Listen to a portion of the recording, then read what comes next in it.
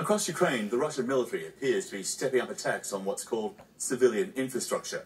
What that means is schools, hospitals, homes are being targeted. Even a grand old theatre with the word children spelled out in Russian in big letters on the pavement front and back. Rescue crews are still trying to reach those who survived the airstrike on the theatre in Mariupol. Hundreds of civilians have taken refuge inside after their homes were destroyed. And once again, the US is accusing Russia of war crimes. The Secretary of State echoing a similar allegation made by the President a day earlier. The International Criminal Court in The Hague has opened a war crimes investigation. Not surprisingly, no one has been charged, and there are doubts anyone ever will be. But Secretary Blinken made the point that Russian actions speak for themselves.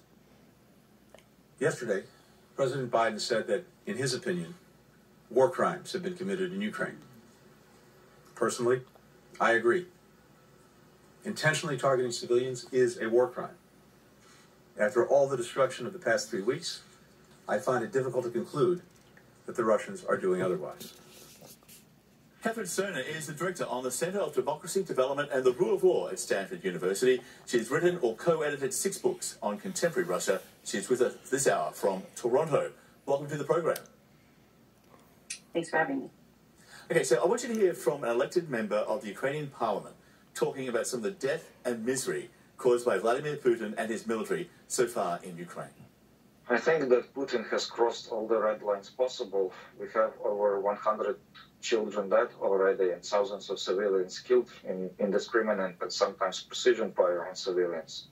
I think this is the 1938 or the 1939 moment when Hitler invaded Czechoslovakia or Poland. Putin must know what he's done. He must be aware that he is responsible for actions which rise to the level of war crimes. And he's a repeat offender from Chechnya to Syria to Ukraine. He must know he's committed crimes against humanity. But at the end of the day, it seems, what, he's okay with that? He just doesn't care? So I think he sees the world a little differently, and remember, he's gotten away with those things as well. So we can call it crimes against humanity, but he really his perspective would be, well, I did what I had to do against an enemy that were terrorists. And I think that's the perspective that he's convinced himself of in Ukraine as well. So just to recap that, as long as he can get away with it, it's not a crime? Well, there hasn't been any punishment so far for either of those things, right? And he's under sanctions right now, but by the U.S. for going back into Ukraine this time. But those sanctions aren't for purported crimes against humanity, at least not at this point. So far, they've been for the very act of violating Ukraine's sovereignty. And so what happens with attacks on civilians, I think, is yet to be considered. Maybe this Russian offensive is not going to plan, but if Grozny is an example, the siege on Mariupol is following a very similar timeline and tactics. Once Putin was done with Grozny, the UN described it as the most destroyed city on earth.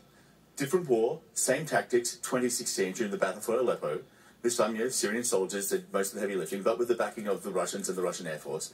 So if Putin is true to form, will we be watching mass murder in the coming days and weeks being committed on an industrial scale in Mariupol, and then to Odessa, and then to Kyiv?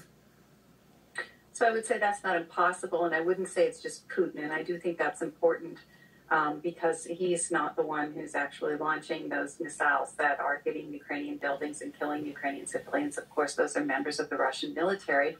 And this is a different military than the Soviet military. That was made up primarily of conscripts. This is made up primarily of professional soldiers who are trained on advanced weapon systems in a way that one-year conscripts can't be. So it's a different reformed military taking direct orders and being paid to do so. It is a Russian style of war, and carpet bombing is something they've been known to do before. They also did it in the Soviet period, but even with this smaller, more mobile force, clearly, they're willing to do this. If Putin is to be stopped, does it all essentially now come down to China? Is Xi Jinping the only person who could convince Putin it's time to back down? Well, they have called one another their very best friends, and they've given each other the equivalent of, in the United States, the Presidential Medal of Honor.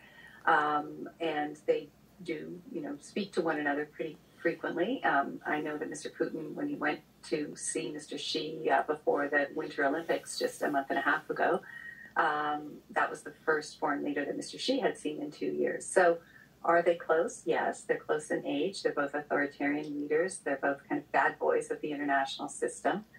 And there is an interdependence there.